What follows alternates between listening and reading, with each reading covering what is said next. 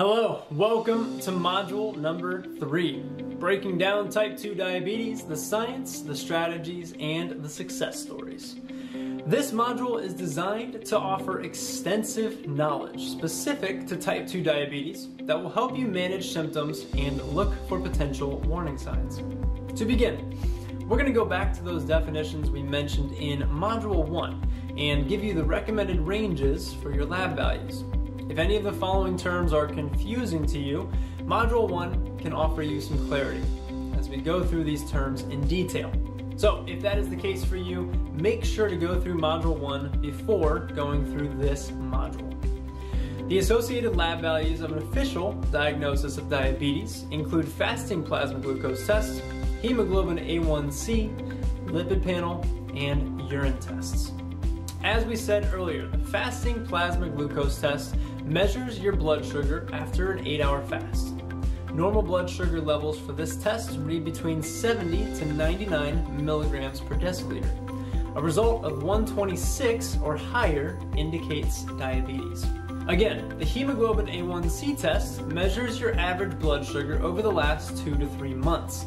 The higher your blood sugar average is over the past 2 to 3 months, the higher your A1C level will read. A normal reading is 5.7% or less. 6.5% or higher could indicate diabetes, but for most individuals diagnosed with diabetes, an A1C of 7% or less is a good goal. A blood lipid panel measures different kinds of lipids, aka fats, in the blood. These include cholesterol and triglycerides. High cholesterol and triglyceride levels are often associated with a diagnosis of diabetes. As your lipid panel elevates, so does your risk for developing heart disease and other diabetes-related complications. Ideal levels for these are as follows. Total cholesterol, less than 200 milligrams per deciliter. LDL, less than 100 milligrams per deciliter. LDL is what we call the bad cholesterol. This form of cholesterol is more likely to cause blockages in the arteries. HDL, we're shooting for above 40 milligrams per deciliter. This is the quote-unquote good cholesterol, helping to keep arteries and blood vessels clean. We don't want an LDL level of 0 necessarily. We just want HDL to be higher. Levels for triglycerides are less than 150 milligrams per deciliter. These are literally molecules of fat floating around in the blood. The more triglycerides you've got floating around in the blood, the greater your risk for chronic diseases. Urine tests are used to test for glucose and ketones in your urine. The goal is a reading of 0.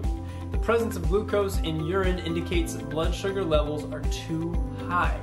The presence of ketones in your urine can indicate a dangerous condition called diabetic ketoacidosis. That's a mouthful.